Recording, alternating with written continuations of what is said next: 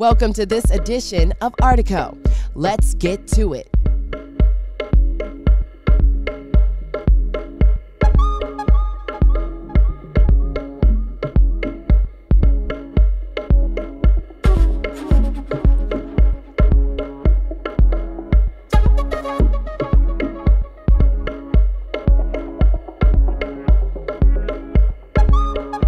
In a world where just about everyone has a camera, we explore some of the philosophies and the journey of a modern-day Baltimore photographer.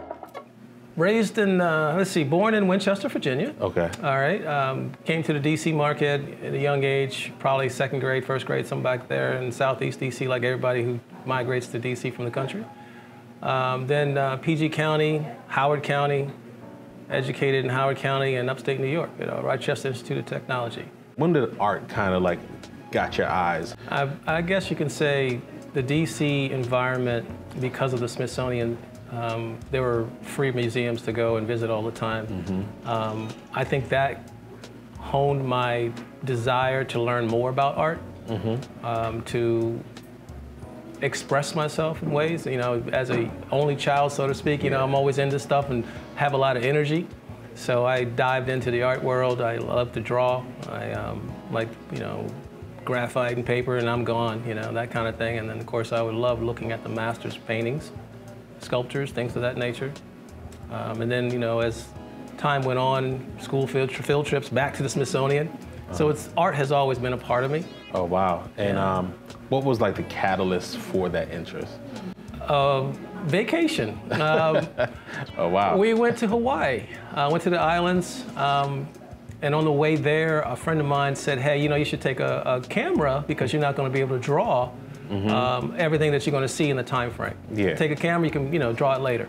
Okay, cool. So I got the camera. It was a film camera, a little Infinity Zoom 220 or something like that. So when I got the first roll of film back on the trip, I basically fell in love. Okay. Wow. Instant gratification. Really? You actually see like, wow. So it was a point and shoot. So I didn't really take any classes at that point. I just basically was introduced to it during that trip. And so now your photography becomes a hobby. It's just something that you love to do. Right. At what point did it become it's a hobby now, but I have been doing this for a while. Now I realize I have an eye for it, and when can I turn this into a business? And when was that moment for you? Oh, wow. You're having me go back here, but I believe I got serious with it through, I got married, I guess. You could say I got into a relationship, and I wanted to do something creative. We just bought a house, and I decided to take classes at the local Howard Community College. I had apparently a good eye for composition. Even though I didn't know anything about settings at the time, I had a good eye, and that's why I ended up going to school to basically learn more about the different settings the camera had, especially film days. Yeah. Everything had to be meticulous, otherwise you wasted a roll of film, which was a lot of money back then. When you decide that you want to do anything, the quality of the equipment that you're working with comes to play. Yeah. And then not only you're doing it for fun, it's a hobby, oh yeah, I'll shoot you. Your time away from the family, the time away from anything else that you wanted to do. Now you're shooting somebody and you realize, well, I'm doing this for free. Yeah. They're going to pay for the film, they're going to pay for the development, but who's paying for my time for doing this? Yeah. All of a sudden, these things kick in, especially when you look at the quality of the work and you're looking at the lens that you use. And it's a kit lens that was sold with the camera. People trying to sell, product, they'll give you a kit lens, and the quality is not the greatest. It's not bad, but it's not the greatest. And you see results from great lenses and great camera systems, and all of a sudden you see how much they cost, and then you kind of like, okay, well, let me put a number to this, an hourly number, so I can at least have some money to buy the next lens or the next camera system that I want to do. So that literally hit me over the head one day when I was sitting there digging in my own pocket from my 9-to-5 job and trying to put money on the table to buy a new lens to go shoot somebody for free. Yeah, it hit me. That's not it. That's not it. So, you know, when it comes to entrepreneurship, a lot of times they say use your 9-to-5 to fund your dream. And from what I'm getting, that's what you did early on is use your 9-to-5. So how was that balance? And are you a full-time photographer? Or are you, you know? I don't think I've been a full-time photographer in between jobs, let's put it like that, you know? I've always had an interest in my day job, you know, things that I did, because both of them were like passions of mine. I guess the transition or the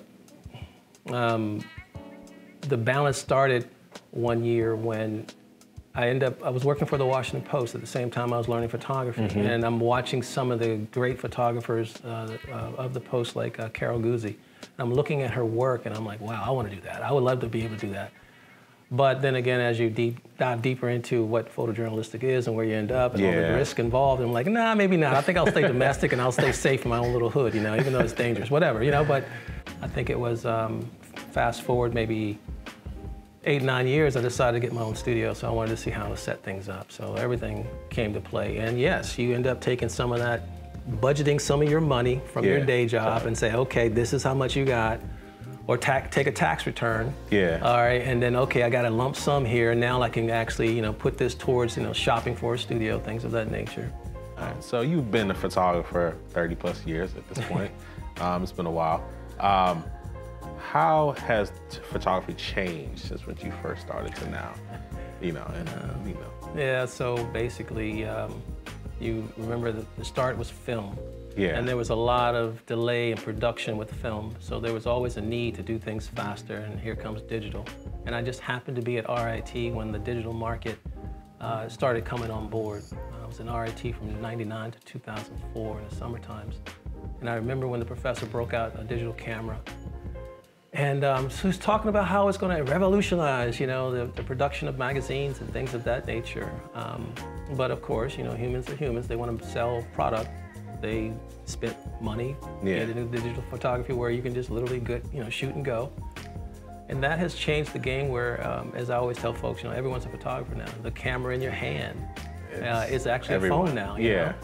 So taking quick shots is, you know, they made it available to everyone. Now you have to do certain things to, you know, keep your dreams alive, keep your art up, find your niche, and find your specialties and things like that. Most artists do that anyway. When I teach photography here, I call it researching the masters. So I'll go back to anywhere from Herb Ritz to Peter Limbaugh, Annie Leibovitz, Helmut Newton. I mean, there's a whole bunch of folks that, Henry Cartier-Bresson, he's one of my favorites when it comes down to learning how to time things. If I got a white wall, that's a reflective. So now if I want to jump, I want to have a party scene or anything else, I'm good to go. There is a difference though. If the outdoor light, like I was talking about being underneath the Whitehurst Freeway, it's a big soft box coming through. It's ambient light fueling everything. That's a beautiful light. There's no, I can't, you can duplicate it in the studio, but I never felt as if I accomplished that. The business of photography, as an entrepreneur, how do you keep your business going? Like, you know, what are the challenges in the road, if you will? Get knocked down 7, get up 8. Really. I have learned that you always you got to have multiple oars in the water. And in my days of Brick City and RIT, in the dorm room, I said, you know, I would love to be, I'm not the greatest photographer. I just stay, like Einstein says, I'm not the smartest person. I just stay with the problem longer. So I decided that I have to have multiple oars in the water. That means I love to shoot. Somebody always comes up to me and says, hey, can you teach me to shoot? Photography workshops. All right, as you do that for a while, you're thinking, okay, this guy's really good. I would like to have a platform where I can show other people his work. So I was like, let's do art shows. Art in the City is the name of my art show. I do it annually. We did a semi-annual magazine where we focus and let people read about the artist, where they can find the workshops, all that good stuff, right? So all that took place. And then my own photography, you know, weddings, of course, headshots. I get a lot of the residents, so here John Hopkins for leading headshots. Keep that going. Also, the space that you're in right now is rented out to other creatives. So you got people that are photographers, even yoga students, you know, yoga instructors looking for a space, things of that nature, so I rent the space. Yeah. So that's 4 oars in the water to keep me going. So business-wise, what's next? You know, what would you like to accomplish, or where do you see your business going in 5, 10 years from now? I want to continue doing what I'm doing. I love teaching. I love getting questions like this and helping people define their direction. Yeah. It's a different market now than when I started. It's way more competitive. And after you hone your skills and actually understand how to make your vision come to life, a lot of artists have a hard time connecting with other folks. You know, you have to network. Yeah. Right? It's not about you being the greatest photographer. It's about, okay, that person over there, I connected with them. I like his work, but I know this guy. Yeah. I'm gonna bring him in first, right? And that person, that might be the only thing he brings in because the person sold it on him, right? So there's a lot of things where I think people need to connect, do more networking, get seen, not just your work, but meet you, you know? Yeah. I think that'll help a lot of folks, and that's where I would like to, you know, I got a lot of talented folks here, but sometimes I have to open them up. So, hey guys, why don't you go over there and talk to that gentleman? Yeah. You know, see what he's about, you know, yada, yada, yada. And that's why we do a networking event here. Okay. Once a month, it's called First Fridays. Every Friday night from 8 p.m. to 11 p.m. People come in, we meet, we greet. It's almost like a photo shoot party. Yeah. We got 4 setups we got going on. Man. That's dope. I get to meet a lot of people, makeup artists, hairstylists, different vendors. I even got a couple chefs in here and we end up using them, you know, things like that. So a lot of great work has been created off of these networking events and the workshops themselves. So that's another piece of the puzzle. As you're shooting, I want to make sure that that mix is there because we can all learn from each other's experiences. Yeah, and a lot of people don't take advantage of it, I don't think. Man. Keeping a tradition alive is a subtle art, done sometimes in quiet ways that seem odd to our fast-paced world. Let's explore the subtle art of crocheting. Welcome, everyone, to another episode of ARTICO. I'm your host, Asia, as we continue our series of the art of crocheting. Joining us today is a DC native that's been quilting since the age of 6. Please help me welcome Mr. Richard Atchison. Hi, Richard, how are you today? Fine, thank you. Good, good. So you have been actually crocheting since you've been 6 years old. Please walk us through that journey. Well, at the age of 6 years old, we were staying with my grandmother on Kenya Street, Northwest. And my grandmother, first of all, I would like to say, I am exceedingly blessed to have been born into the lineage of a multi-talented and well-educated family. I thank God for that. Amen. And we were staying with my grandmother on Kenya Street, Northwest. Okay. And as usual, we little kids be outside playing and what have you. But when my grandmother wasn't at work, when she was at home, I wasn't worried about too much playtime outside. I was always inside following my grandmother because she was always doing something interesting. Right. If she wasn't downstairs in the kitchen baking cakes, she'd be in her room sewing or doing something. And she had carpet on the floor, and when she would sew, she would occasionally drop a pen or needle. And she had a big pickle jar full of all kind of buttons, and I was just fascinated by them. I'd sit down there and sort them out and count them. And my grandmother's name, bless her heart, she passed. Her name is Ruby Thompson. Okay. But all her children and all of her grandchildren call her Mother. Okay. So when she was sewing, I say, Mother, can you give me some scrap material so I can sew me something? And she would. And then one day I seen her knitting, and I tried that, but I don't have that kind of patience for knitting because it's 2 or more needles. Okay. And then you have a lot of stitches on one needle and the other, and if those stitches fall off that needle, it may be impossible to pick up where you left off at. Okay, okay. But it's different with crocheting. It is, okay. And so I asked her one day, Mother, can you teach me how to crochet? And she began to teach me how to crochet. And the first thing I learned how to make was a granny square. It's like this here, this is a granny square right there. Okay.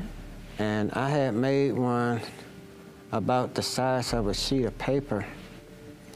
And I was just so proud of myself. And so I was going to the school, Bruce Monroe, on Irving at the time. And my grandmother and the lady that lived in the corner house, Miss Brown, I'll never forget her name, they used to go over there and teach classes, you know, crafts, sewing and knitting and things. Okay. So my grandmother wasn't home at the time, so I ran up there to Miss Brown's house and showed it to her because I was so proud of myself, patting myself on the back. Right. And she pulled it loose to the very last stitch. Did she? And I was so upset. Just unraveled it. Yes. And I didn't say anything because I come up in the area you don't question. Right. So after she pulled it out to the last stitch, she told me why. She said that I started it out the wrong way. And she said it wouldn't be no need to keep on going because it's not going to end up right. Okay. And she showed me the right way to start it out. And I remembered, but I never went back up there and showed her anything else. I didn't want to put with that, right? Yes, I remembered. And so, yeah, and then that's the only thing I knew how to make for a while. And I would see the like pattern books, and I open it up and I see they have a lot of numbers and parentheses and asterisks and all that. And just the pattern books that your grandmother had laying around. Yeah, I would see, but I didn't know how to read one. Okay. And I knew if I could find out how to read one of those pattern books, I could be able to make something other than a granny square. Okay. And I remember one day asking my grandmother, after I had been crocheting for a little while, I said, Mother, I said, who taught you how to crochet? And she said, nobody. I said, nobody taught you how to crochet. I said, how did you learn? And she said, I saw a lady crocheting one day and I looked over her shoulder and that's how I learned. Wow. Yes, I have quite quite Can we call you? Do you have a website? You can call me and I will give you my email on there. Yes, I don't have a website yet. Okay. My sister, she was telling me, you should let me put your things on it like a site. And I said, well, I'm going to have to get me quite a few things accumulated first before you do that, because once you put it on the site, you're reaching out to a lot of people. Right. And I wouldn't want everybody to call and say, okay, I'll call you back when I'm able to start your project. You know? The DMV poetry scene is one of the most active communities in recent years. In this segment, we sit with a poet making their mark in the dynamic art form. Hello, today we're joined by an incredible poet, Zaina Azam, and I want to thank you for spending the day with us today just to kind of go over your work and everything that you're doing in the area. So I feel like before we kind of get into the work that you're doing, it's important that we talk about your background and who you are. I think, you know, our background influences who we are and the work that we end up doing. So tell us a little bit about your background. Sure. Well, first, thank you so much for having me. It's really such a pleasure and an honor to be here. My background is that my family is Palestinian. My parents became refugees in 1948 and fled, you know, they left everything behind. And they first went to Syria, where I was actually born. Okay. But when I was very young, we moved to Lebanon, to Beirut. So I had my childhood in Beirut. And then when I was 10 years old, we came to the US. So the narrative of my family is refugees, my parents and their generation. And then for me, it's immigrants, it's being an immigrant. And, but all of that is just very figural in how how I've been brought up and how I look at the world. Okay, that's wonderful. So, so you're a poet. So at what point did poetry hit you and say, hey, I can write this, I can recite this, you know, I want to make this a part of my life? It was kind of early on, well, in my teens, basically. Okay. I remember in my teens reading a lot of poetry, being really interested in that way of kind of distilling our feelings and our emotions into words on a page. I would go to the library often and just get in that poetry aisle and just sit and pull out books and read them. So I think it was then that I started really developing an interest. I wrote a little bit. I did not major in English, you know, literature or anything like that. It was just, poetry has just been something that I've done all my life on the side. But I'd say about, you know, 14, 15 years ago, I decided that I wanted to make it more of a priority in my life. So I started writing more. I started sending my poems out to publications and having them, you know, literary journals assess them and publish some of them. So that's kind of, so it's been with me really all my life. So how did your like early life or your background, family history, how does that influence your work? I think, you know, a lot of my poems are about my background, about my parents being refugees, about my parents, you know, becoming older and keeping that refugee experience in their hearts and how it kind of aged with them. It's also about, a lot of my poems are about, you know, being in between cultures, in between languages, in between, you know, home and we can say exile. So there's that in-betweenness, and so that kind of is in my poetry. You know, of course, I also write about like social justice kinds of issues, cultural issues.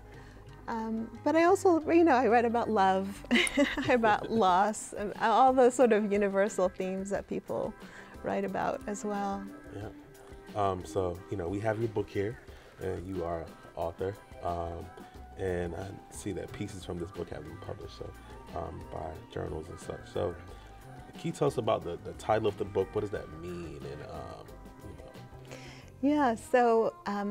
The book is called Beina, in between, and there's actually a little bit of Arabic on the front, which are the two words Beina. Beina is a preposition in Arabic. It means between, and when you put two of them together, Beina or Beina Bain, it connotes in-betweenness. It's like betwixt and between.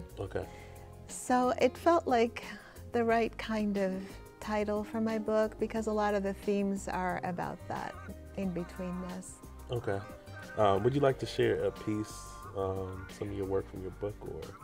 Sure, I'd be happy to.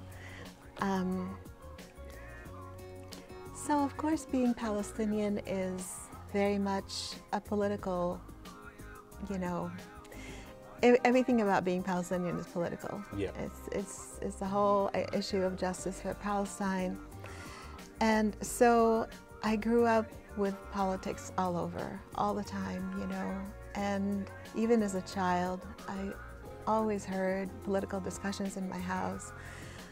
And this is, I think, where this poem came from. It's called Immigrant. I grew up eating cheese with bitter olives, sesame and thyme-infused olive oil on warm bread. Names in my family all meant something, like lifelong challenges. Bahij, splendid. Fatih, victorious. Samih, forgiving. In my childhood books, words flowed from right to left. Direction didn't matter then. At 10, we traveled east to west against time. I gained 7 hours of youth, lost my compass. In New York, no sea to swallow the sun each day. Foods were sweet in America. People spoke as fast as they walked. Everything was large, washing machines, supermarkets, even bananas and red grapes. We settled in this vast, cold place with neither boots nor a sense of how to be warm. Snowfalls were beautiful and cruel. The freezing air slapped our faces each morning. Inside, there was the smell of garlic and onions on the stove, loud talking on the phone with relatives overseas. My family inhaled and exhaled politics like cigarettes all the time. We blamed the British, the Americans, Arab leaders, Zionists, communists, or a history that was simply unkind. The TV in the background reported news in a language we spoke but did not really understand. All this over a good meal, always, as if the hunger was in our bellies and not in our hearts. Wow. Zaina, I just want to thank you for your time. Thank you for sitting down and sharing your art with us on ARTICO. So. It's my pleasure, really. I'm delighted to have done so. Thank you for having me here and for your great questions and for your interest. Thank you very much. And we look forward to seeing your new book that's coming out. Thank you. Yes. Summer, you said. Yes. All right, thank you. Thanks. That's it for this episode. Thanks for watching, and until next time, always remember to follow your art. This program was produced by WHUT and made possible by contributions from viewers like you. For more information on this program or any other program, please visit our website at WHUT.org. Thank you.